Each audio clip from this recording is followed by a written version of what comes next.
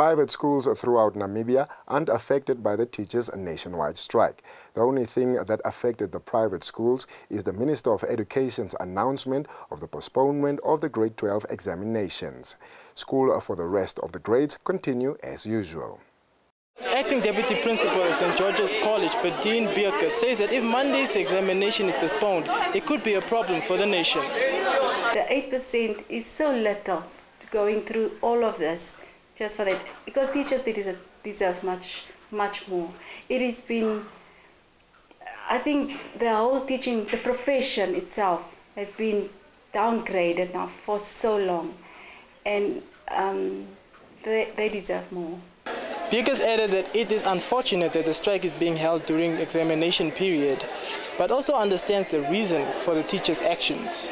We made sure of the message that we sent out to our students, informing them that the exam will be postponed, that the message is in a very calm and reassuring them that it will be resolved shortly and that they should just continue studying and keep the momentum they currently have.